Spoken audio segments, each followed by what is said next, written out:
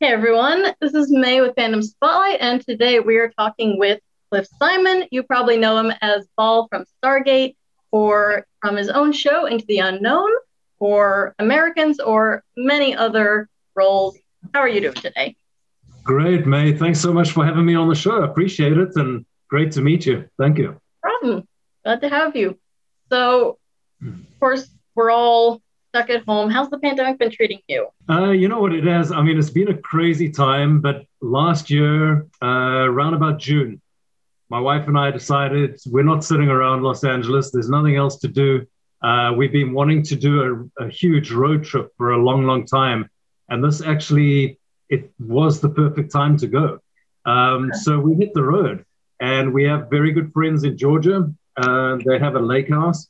And we started our road trip, went up north and right through Montana, Wyoming, all the way back down to Georgia, and spent a couple of months with our friends. And we actually just finished the road trip. I flew back to LA for some work and then went back. I left my truck in Georgia, and we just finished the road trip like 3 weeks ago. We went down all the way through Florida to the Keys and back up. So I kind of took advantage of the whole pandemic situation. Yeah, if you can.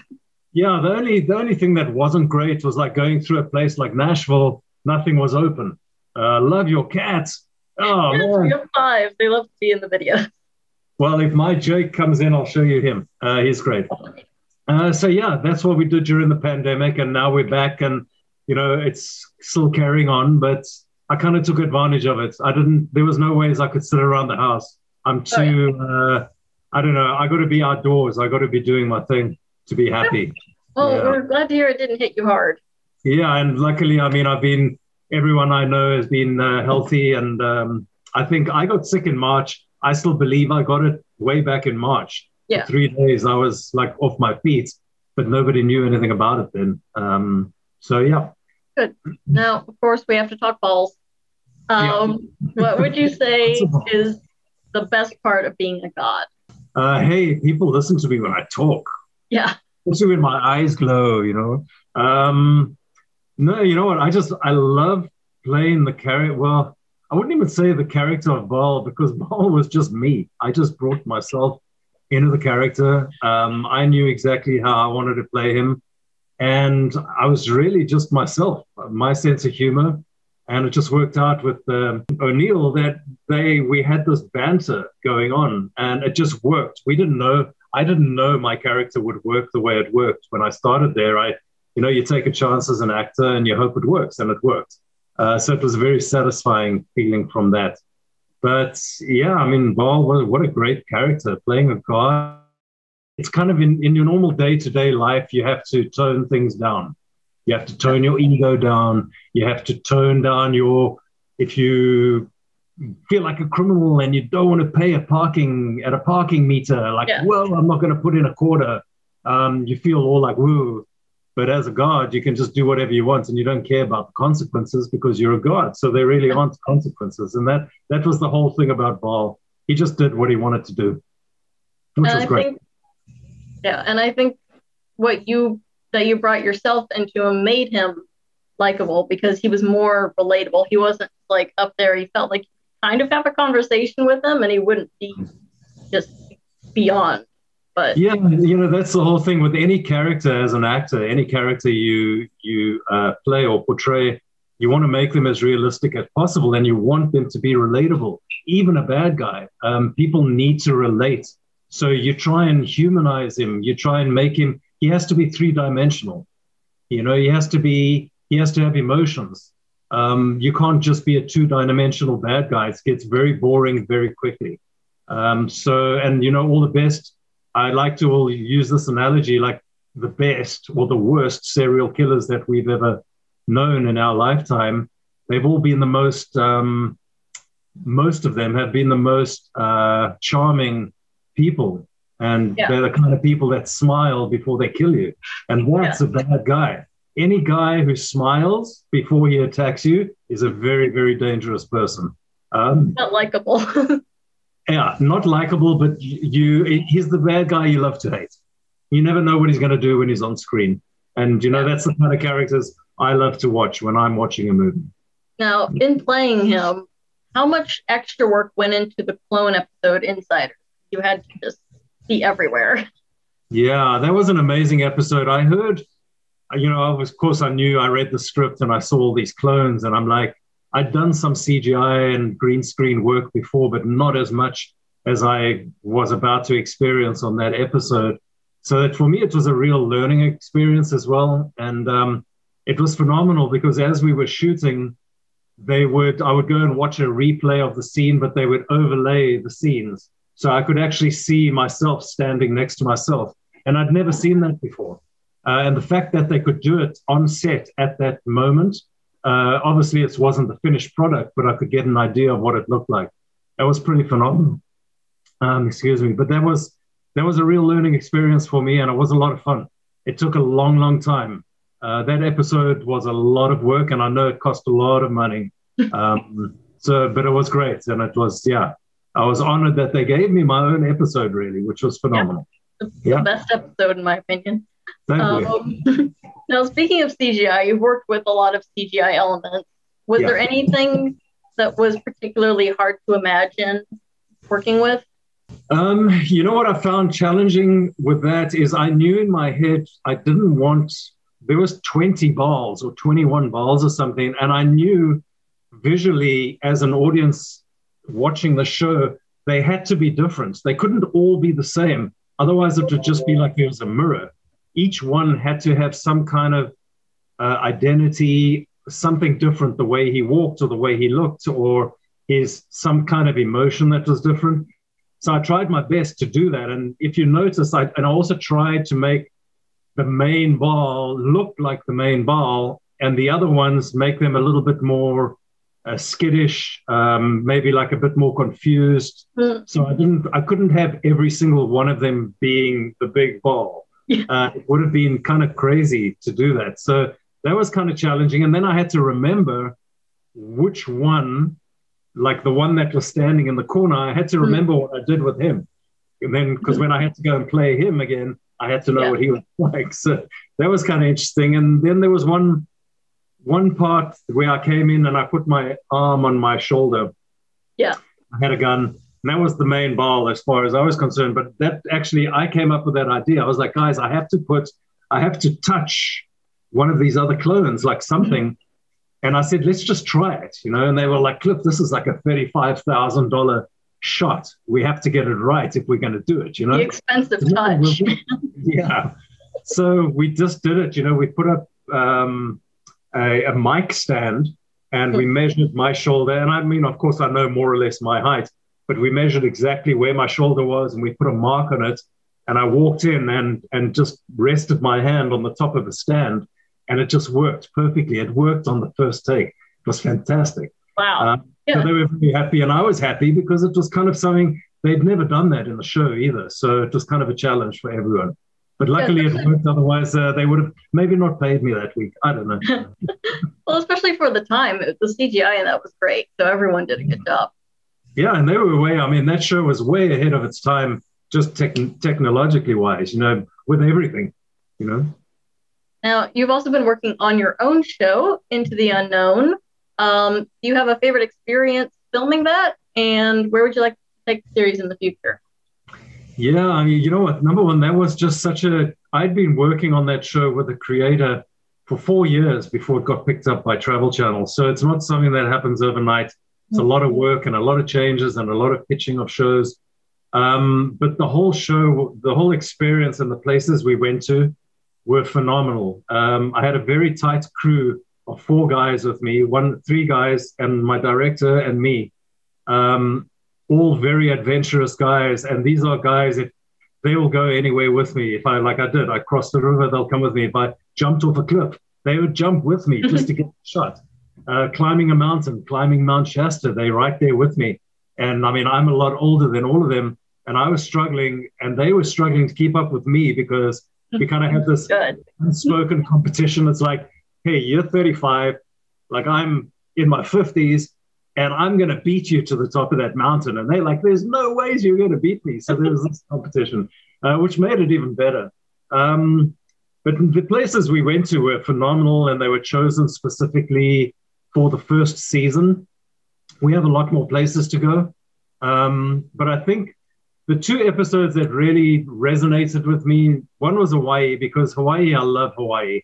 I love the spirituality of Hawaii, and I love the Hawaiian native people. They're unbelievable people. And Kelly E and his little protege, they're the guys that actually did my tattoo for me, or my marking, I should call it. Just the most unbelievable guys. I really had a real spiritual experience with them. Everything in the show was real. That was my whole thing with the show, and also being an exec producer on it. I wanted it to be, I think I'm quite a down-to-earth person, and I wanted it to be as real as possible. I didn't want to show a fake ghost sitting in the corner, because that's not what we saw. If we see it, we're going to catch it on camera, sure. But if we don't see it, we don't see it. But I know there was a lot of things in every episode, everywhere we went. There was a lot of things going on. We heard them. I could feel them, but it was very hard to see them. And that's normally what happens. But the whole idea of the show is to show that there are these very paranormal, these places that have a lot of paranormal activity going on. And a lot of people experience it, and they're not able to capture it. But that's why it's paranormal, because we can't capture it yet. Yeah. One day when we can, it's going to become normal. And then we'll move on to the next thing. But Hawaii definitely had a big impact on me. And Louisiana, the swamps that's a place I've always wanted to go my entire life, because it is the creepiest place on earth. The Louisiana swamps are creepy, and that's all I can say about it. And even the people that live there will tell you it's a very creepy, scary place. It's a scary place. But the show as a whole was phenomenal. My crew were amazing, and we're hoping it's. I just heard the other day it's going on to Discovery Plus, the first season. So we're hoping we can build an audience there, and hopefully get to season 2. And anyone who's watching this, please write to Discovery and tell them what an amazing show it is. Yes, absolutely. Yeah. Now, speaking of unique experiences, you wrote a book about your time at the Moulin Rouge, and without giving too much away, what sort of exploits can readers look forward to? Okay, well, besides the show, which is an unbelievable place, I mean, it's a world-renowned cabaret place. I wanted the book to be about the Moulin Rouge because it's such an amazing place, but I also wanted to touch on various aspects of my life, a little bit about growing up in South Africa, a little bit about the military in South Africa. I didn't want to go into all of that because that's not what the book was about, but I touched on it because people needed to know where I come from and why I am the kind of person that I am, and how did this guy who was an Olympic hopeful swimmer becomes a soldier and then becomes a dancer at the Moulin Rouge in Paris. That's like, it's just such a ridiculous story. Yeah. If somebody wrote a script like that, it would be like, guys, this is just stupid. This is so it's one of those things again that you couldn't write a better story. So it was my journey, how I got there, and everything was organic. One thing just led to the next. My main exploit in Paris was, at one stage I was approached to get diamonds from South Africa, smuggle diamonds out of the country. And of course, names were changed. I still, to this day, I respect the guys I was involved with, and I really liked them. We were friends. But it was a scary, scary time because I got involved in something I didn't know. I knew I was getting involved in something, but I didn't really know the consequences, what the consequences could be. And I'm lucky I got out of it. But so, yeah, I got involved a little bit with mafia and some guys, and they wanted diamonds. And I said, okay, I know how to do it. And, if I did it, who knows, I might have either been very wealthy today, or I would be sitting in prison, or I would be dead. And more than likely, I would be dead or sitting in prison. So that was one of the exploits. Paris is the center of the world, and it still is to this day. Everything that goes on in the world goes through Paris, whether it's drugs, prostitution, money, whatever. It's just such a vibrant place. Still one of my favorite cities in the world. And I just met such amazing people in the show and outside of the show. I was there with my best friend, Gavin, who was working in the show with me, and he is a crazy mofo. awesome dude. I mean, we were very, very tight, me and him. And yeah, we just had a great time. It was a phenomenal place. Yeah, I had incidences on the street with prostitutes throwing wine in my face. I had a prostitute who fell in love with me for no reason other than I was nice to her. That'll do it. Yeah, it's Paris. What can I say? It's just was a phenomenal time of my life, and it was. And writing the book for me was kind of therapy, especially with I wrote about the military. That helped me a lot because I've got a lot of things going on in my head still from those days, and stuff that only comes out later on in life. It starts to affect you. So it helped me with that. It helped me writing about my dad. Yeah, so it really helped. It was therapy for me, and whoever's read the book, they've loved it, and which is great. Yep. And we'll put a link in the description so you can get that book. But yeah, I'm glad that was so helpful. Yeah. And some of your other projects, as an animal lover myself, I love seeing all your advocacy for anti-poaching and trafficking. How did that become your main passion? You know what? I've always been an animal lover since I was a little boy. When my first pets I had were pigeons. I used to breed pigeons, believe it or not. My dad built me an aviary and I had pigeons. One day they all got wiped out by a cat. Every single pigeon and every egg that they had was wiped out by cats that got into the aviary. That was the first pets I had. And then, my mom bought me, like every little boy, I got my golden lab when I was in primary school, like maybe, 10, 11 years old. And I've always just felt an affinity with animals. I've always felt I'm happiest when I'm with animals, even if I'm out on the ocean and I'm paddle surfing and I'm kiteboarding and I see dolphins or I see whales. It just gives me such a sense of calm. It's just, I don't know, I think maybe the way and where I grew up, coming from South Africa, coming from a very aggressive society, I kind of learned to distrust people a little bit. And I found the love, just pure love you get from an animal. They just want to be with you and they don't care what kind of person you are. I mean, of course, if you're abusing them, they're going to try and run, but they don't care. They don't know. If you're in a bad mood, they'll be with you. If you're happy, they'll be with you. And if you're in a bad mood, they'll put you in a good mood. They're just a symbiotic relationship with an animal, for sure. Definitely with dogs and cats. They understand us and we understand them. Yeah, I think it's just a feeling. I've always felt comfortable around animals. I've never been scared of any animal in my life. Yeah, that's relatable. I would pet a tiger and die, but Yeah. It's yeah. I've had opportunities, to do those kind of things, and I've gone ahead in Africa, in a rehab place. I was playing with some lions and cheetahs, and I just thought, what? It comes down to respect. Even my little cat, you've got a cat. If I tease my cat, he comes after me. He actually chases me, and his ears go flat. And I'm like, and I do it occasionally to do that because I can see he knows instantly if I'm not respecting him. And he wants to get me. And it's the same with any big cat. You do that to any big animal, any wild animal. If you corner them and they sense something from you, they're going to attack. That's what they do. So it's all about respect. Just respect animals. Same as people. If people just respected everybody, things would be, the world would be a lot better place. Yeah. Very simple. Now, switching gears, you've been to a lot of cons to meet fans. One involved body shots. But aside from that, was there a fan interaction that sticks out in your mind? There's been so many. Yeah, I mean, the fans, number one, are all phenomenal. The sci-fi Stargate fans in particular are unbelievable. They're just so passionate and behind whatever you do. They latch onto the actor, and they latch onto Cliff Simon, for instance, and they'll watch anything I do, and they're behind, and they'll try and promote it for me and do whatever I can, which is unbelievable. Not a lot of actors get that, but the sci-fi people are like that.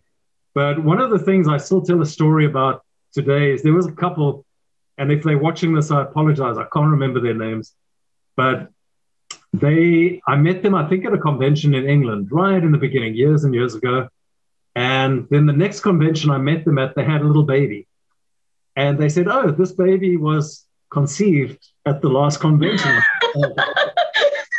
Well, Lord. I didn't have anything to do with that, but thanks for telling me. Anyway, every year, I would see them just about every year at all the conventions, And I watched their little baby boy grow up, and they would dress him as a little baby Ba'al to go through, and they made him the most amazing outfits. And the guy is now like in his 20s, I think, Wow. and he's an actor. And we inspired him to become an actor. He wanted to become an actor, and they pushed him and they helped him to become an actor. And, you know, I don't know how he's doing. I hope he's doing well. But, I mean, I watched this guy grow up from being a baby to now being he's a man and he's an actor. And that is just so unbelievable for me that I could inspire somebody like that to do something, follow his dream and follow something that he wanted to do. So that's a story that just sticks in my mind, because I saw these people the whole time, and you become close to people. And when you see them again, it's kind of like you're seeing a friend, even though, of course, it's kind of like I say, I can't remember their name. Like they have to excuse, I meet thousands and thousands of people, but I know them, and it's unbelievable. So that's a great story. Yeah. Yeah, that's amazing. Yeah. All right. Our speed round. Favorite color? Favorite color, orange. Ooh. Favorite ice cream? Caramel. Caramel. People have to bring you that now. Favorite season of the year? Summer. Nice. Your favorite book? Paris Nights, My Year at the Moulin Rouge. Good answer. Good answer. To be honest, I don't read books, so I couldn't really say that. Oh, your favorite musical group? Sure, Toto. Nice. Yeah. All right. Now, any new projects you can discuss? I can discuss. We have a show called Land of the Free, which is in development.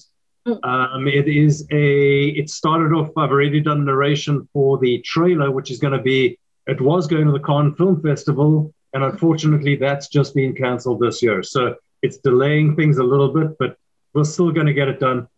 So we're going to shoot the documentary, Land of the Free, which is the story is about the Safari Club International and illegal trophy hunting in South Africa. I'm narrating the documentary, the feature documentary, and then there's a movie planned after that where I am playing one of the characters in the movie. Back in 2000, there was a Australian Special Forces guy who infiltrated the Safari Club International to go on a hunt with them, go on an illegal hunt. And that's the character I play. So he got all this undercover footage. So we're going to name names, people. We got it on film, we got it on camera, what they do. Not just in the USA, but South African people as well, who breed lions for hunting. That's what they do. And their excuse is that it's for conservation, but it's not for conservation, it's for money. Right. And it's illegal, and it shouldn't be allowed. It's cruel, and it's inhumane. And I mean, the footage that people see, it's going to be shocking. I've seen it, and it is very shocking. The way they hunt. It's not just picking up a rifle and shooting an animal. It's very inhumane and very, very cruel. As an example, using a pack of dogs to bring down a cheetah and rip it apart. So stuff like that. It's very hard to watch, and we hope it has an impact, and I think it will have an impact. The other project we have is a sci-fi trilogy film series called El Mythia, which is a co-Australian American production. There's been a lot of delays with the show, but we're hoping it's moving forward. It's a fantastic project. The character I play or want to play is, his name is Grey Paw. He's like an Obi-Wan Kenobi. He is a master, and in the story, he teaches the young guy how to kill the bad guys. Beautiful story. Like I said, it's actually a book series being turned into 3 movies. So huge budgets, and we were hoping this year it was going to start, but COVID, of course, has just delayed everything. So those are the 2 big projects in the pipeline, and of course, hopefully more seasons of my own show. And we can we hope, Yeah, we'll all keep an eye out for those. Another exciting thing that's happening, I'm starting up a Cliff Simon Ba'al fan club through Gemmy.app, Gemmy.app. I think a lot of people know that already. That's where you can pick up some personalized autograph photographs. I do hangout meetings and et cetera, et cetera. But as of this next weekend, which is around about Valentine's Day, I chose this time specifically. People are going to be able to sign up for my fan club. Very reasonable rates, monthly rate. You'll get exclusive access to photographs I do in my private time, maybe on the beach, stuff that's never posted on social media. We do Zoom Hangout meetings. And with time, there's going to be tier 1 and tier 2. But at the moment, we'll have tier 1, which is the fan club membership. Tier 2 will be a VIP access where there'll be more Zoom meetings. But please go along to jemmy.app/Cliff and see what I have to offer. And please sign up for the fan club. It's going to be a lot of fun. Thank you. Awesome. And finally, any message for your fans? Yeah, as usual, I just thank the fans for so many years of unwavering support. They're phenomenal. Like I said, they support us as actors in anything else we go and do. What is amazing is that the original supporters of the show have now introduced their kids to the show. So we have a whole new wave of fans, people who weren't even alive when we finished shooting the show.